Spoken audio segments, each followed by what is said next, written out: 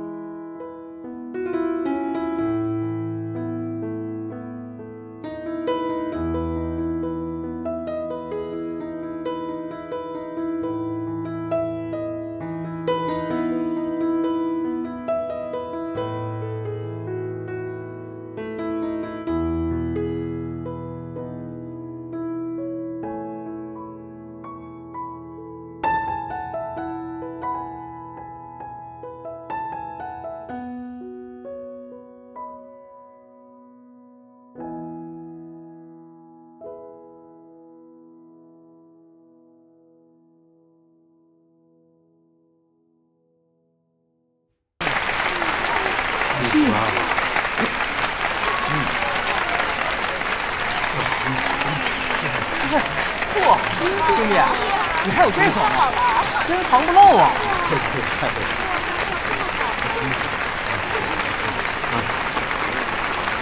哎，咱们俩这么好的朋友，你都不教教我？哎，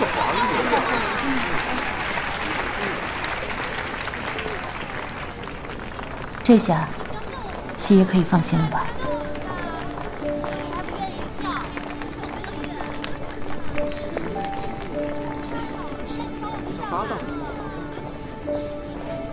你必须得教教我。不好意思，过去。干嘛去？哎，你别走啊！你别走啊！你跟我唱一首。找谁？哎，你说唐少爷喜欢的是谁？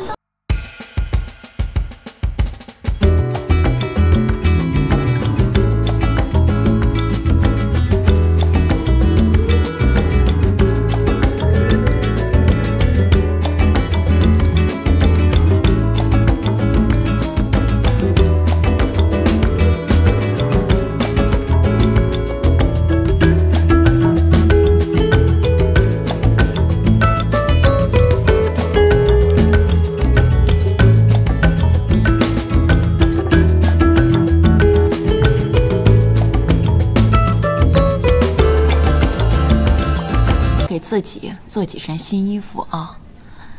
等你哥回来了，你就不用这么辛苦了。荣家会给家庭教师做衣服的，我又何必自己多花钱呢？是这里租房子吗？是，稍等。租房子啊，妈，我看阁楼一直空着，也没人住，就拜托前客帮我找了个租户。没想到这么快就有人来看房了。我去看一下啊。来了来了，是这租房子吧？你是？冯小姐是吧？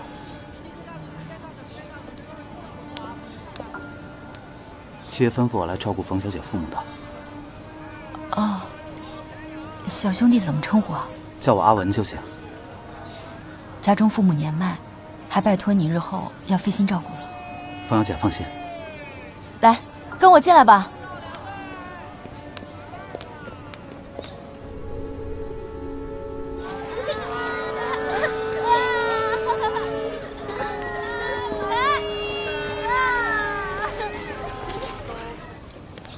妈，您跟爹要照顾好自己。啊，衣服带够了没有？东西带齐了吗？哎呀，都带这么多了。到了荣家，多处小心。妈，去荣家就是做个家庭教师，能有什么危险事？放心吧，啊。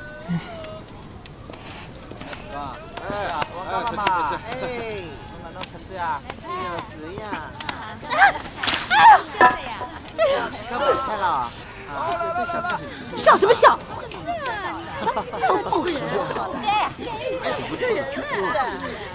好了，回去吧，啊，回去吧，去吧。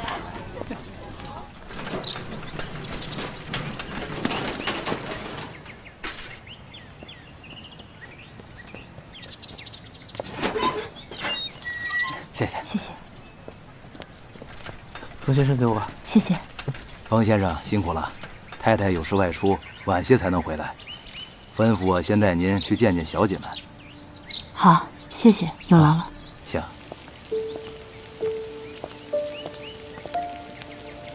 大小姐、二小姐，这位是太太新请的家庭教师冯先生。两位小姐好。冯先生来得正好，我们刚画了几幅画，请您过来点评一下，看谁画得最好。啊，冯先生，请。好。这幅画与众不同，画者应当是受了印象派画法的影响，对色彩的运用相当大胆，光影捕捉的也很好。这幅呢，一看就是画工扎实，技巧娴熟。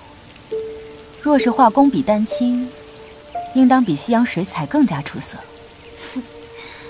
先生光是夸了一通，还未说我们谁画得更好呢？自然是姐姐画得好，我的天赋有限，画出来的画只能消遣看看罢了。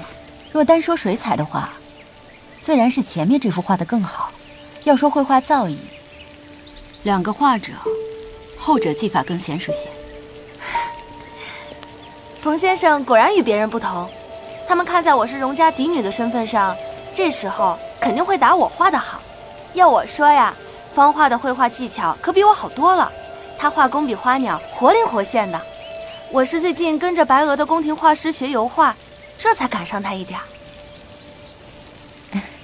其实我是理科生，并不懂画，全凭直觉罢了，让两位小姐见笑了。冯先生，您谦虚了。我听说您英文、数学都是极好的，日后我们还要多多向您请教。小姐过奖。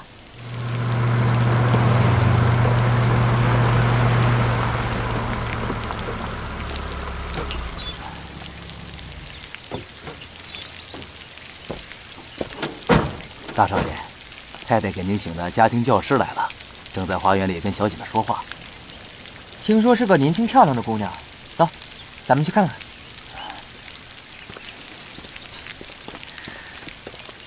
两位小姐这么好学，我这个当先生的真是松了一口气。我和妹妹的功课呢都差不多，倒是我大哥会有些棘手。大哥这个成绩肯定没大学肯要他。大少爷不是军校毕业的吗？说是军校，不过是专门用来管教顽劣孩子的。云石哥，大哥。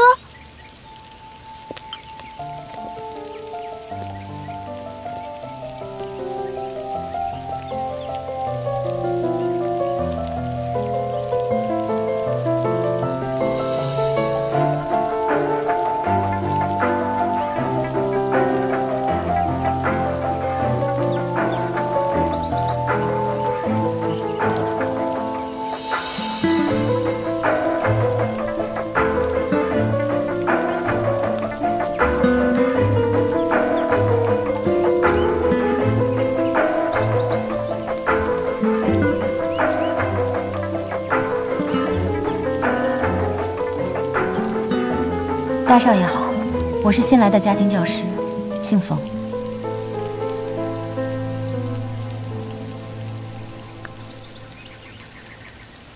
有劳了。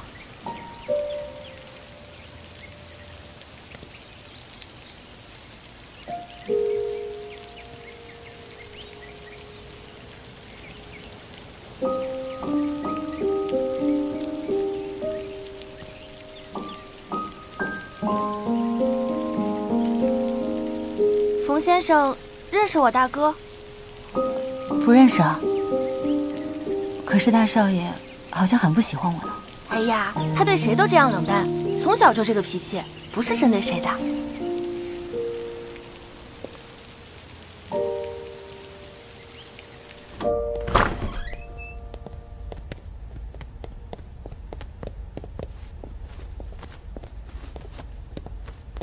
哎，我没看错吧？昨天和你跳舞的女人，摇身一变，居然成了你的家庭教师了。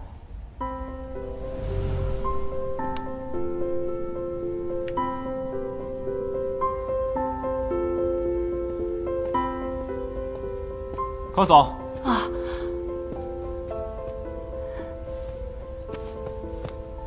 大少爷，拿出去扔了。扔了？不至于吧？你不是挺喜欢这件衣服的吗？扔了。是。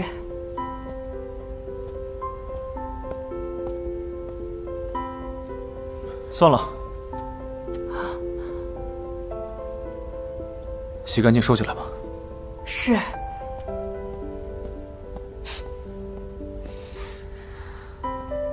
哎，兄弟，你今天挺奇怪的呀。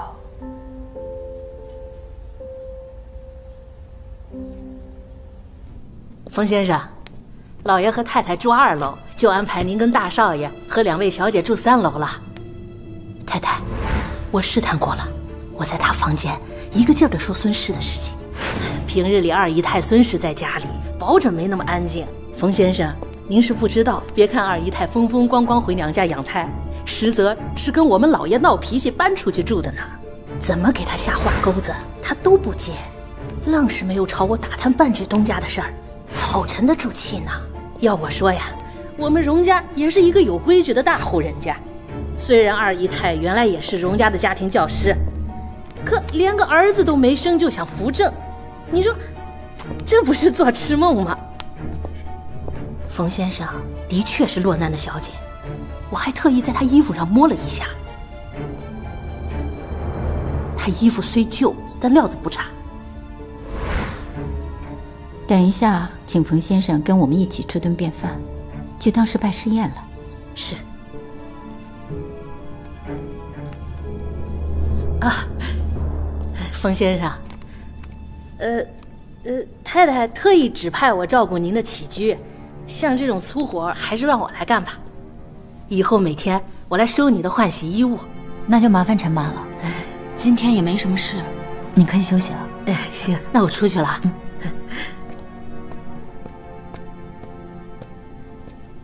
太太，也不知道这个法子能否奏效啊。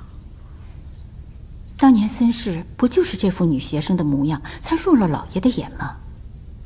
这男人呢，偶尔换个花样是可以的，但喜欢的口味啊，永远不会变。老爷就喜欢这种女人，更何况那孙氏连自己家亲妹妹都能送给老爷，我何不效仿啊？就是，不知道这个冯小姐跟咱们是不是一条心啊？不重要。哇，哎，先生，快过来坐吧。冯先生，坐下吧。谢谢太太。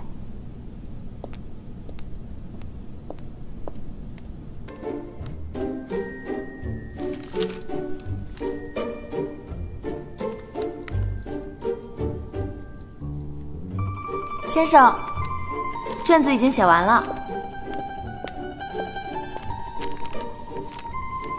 大少爷今天有事，不能来上课吗？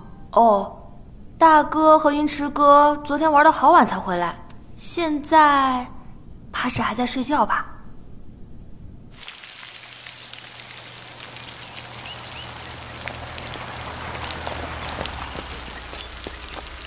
二姨太，您这是？我刚走了几日，这家里都快变天了，我能不回来看看吗？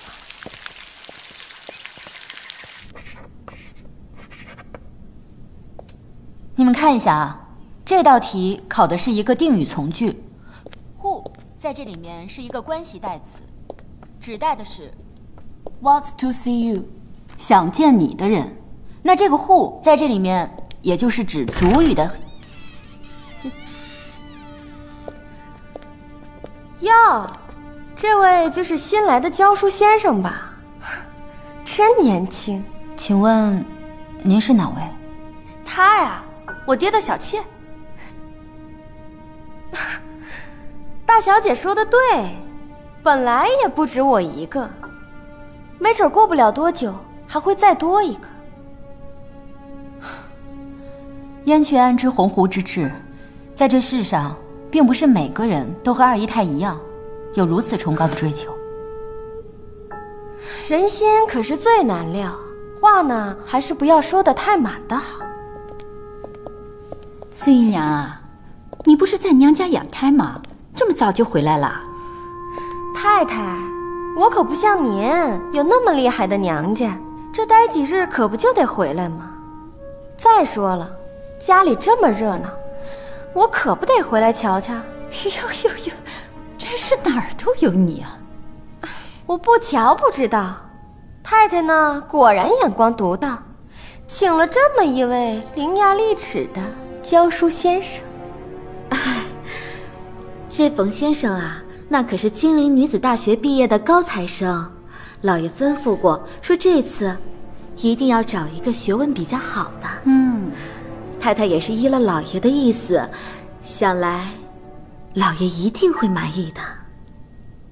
那怎么不见大少爷人呢？嘉上没来上课啊？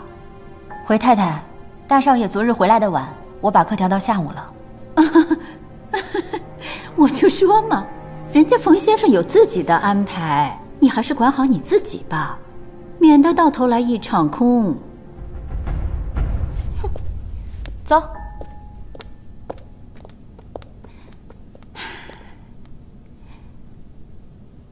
啊，冯先生见笑了。不过刚才你也听到了，嘉上那边课还是要上的。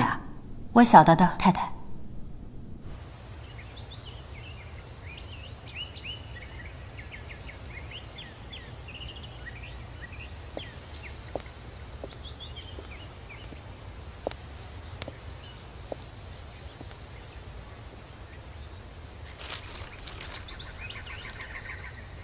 荣大少爷，你今日旷课了。冯小姐又不是专门来上课的，我来不来上课又有什么区别啊？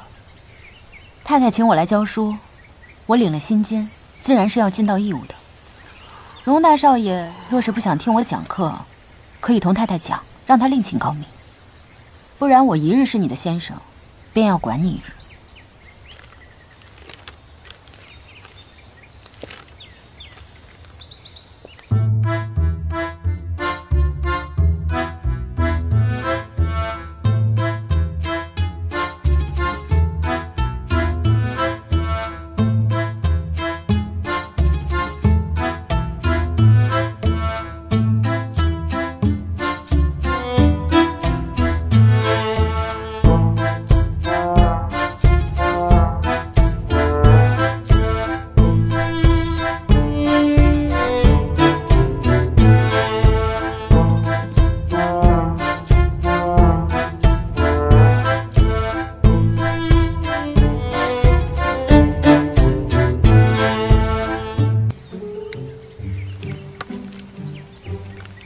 做完了。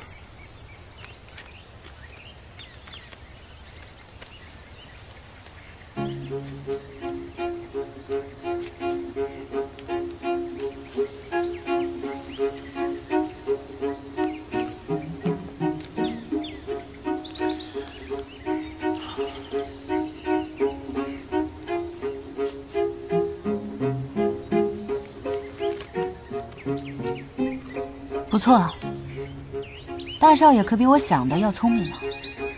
能成功避开每个正确答案的人，往往是全部都会错的。尤其是最后这道题，你看似用了是一个错误的公式，其实却是一个解题的捷径。最后答案错了，只不过因为你在第3步点错了一个小数点，0分。拿低分容易，拿0分却难。也许你确实有几分真本事，但是你教不了我。冯小姐，太太和杨秀成为什么请你来，你我心知肚明。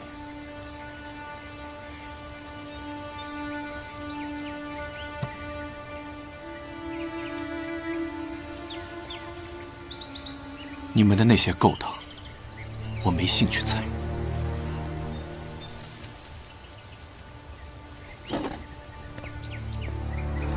今日一旦让他离开，就再难让他回来。大少爷，请留步。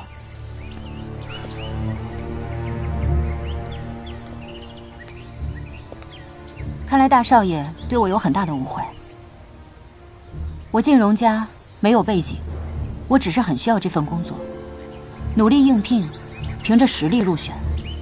荣太太并不知道我去舞场跳舞的事，相信她如果知道的话，也肯定不会选我。要知道，我不仅教导你，我还要教导小姐们。如果我行为不检点的话，小姐们也会跟着受影响，是要被人说闲话的。这同你是否教我，又有什么关系？太太给我下了命令，如果我教不好你，我就得走。大少爷，我是真的很需要这份工作，更需要维护好这个能给我找到好工作的名声，所以我根本不想在荣家有半点出格之举。如果我说，我保证在荣家一日就恪守本分，尽我教师之责，大少爷能否考虑再给我一次机会？我知道，你是金陵女子大学的高材生，你还成功糊弄住了杨秀成那个半桶水。但是我还是那句话，哪怕你真的是个家庭教师，你也教不了。如果我能证明我有教你的实力，你就能接受我了。冯小姐，你并不了解我。军校可不只教打枪和走正步。我不需要了解你的学识程度，我只需要向你展示我的本事就够了。到时候你自己来判断我是否够格教你。如果你认为我不合格，我立刻辞职，绝无二话。冯小姐如此自信，那你打算如何证明呢？我是来教英文和数学的，你可以选一项考我。数学，你打算如何自证？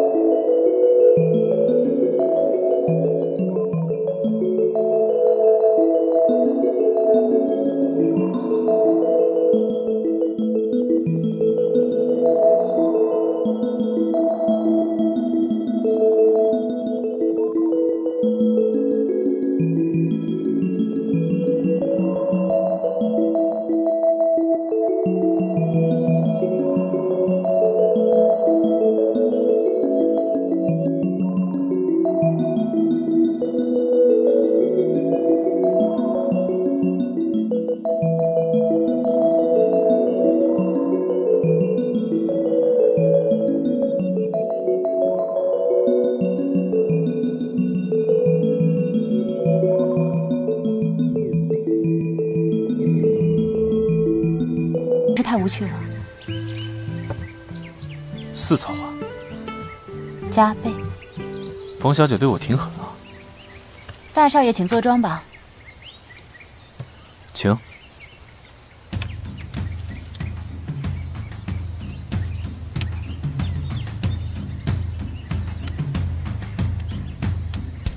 酱吃。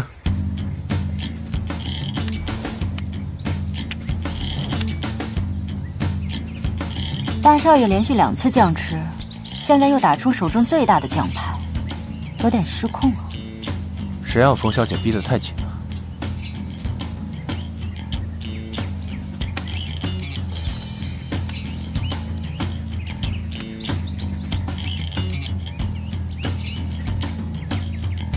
你手里应该没有比黑桃9更大的牌了。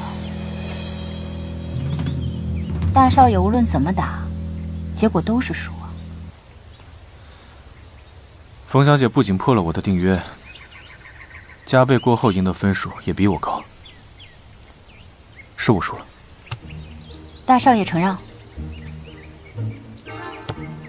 你技高一筹，我输得心服口服。多谢大少爷，明日还请大少爷准时来上课。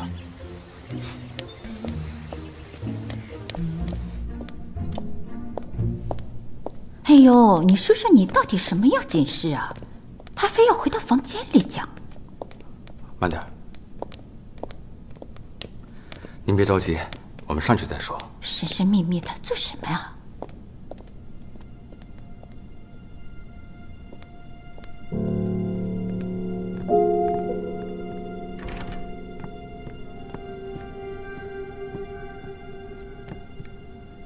您得知道这里头的利害关系。不是啊，我不过是个妇道人家，老爷生意上的事情从来就不让我插手的。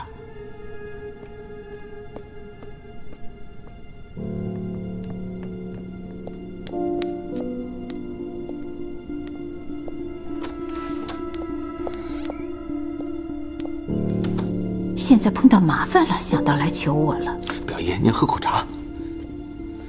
这不是情况特殊吗？要不然我也不会来求你。哎呀，不管特不特殊，这件事我要是插手了，老爷回来就会怪罪我的。你也知道，我在荣家前有狼后有虎，紧仗着皇家一口气撑到现在的。这种出力不讨好的事情，我不能做的。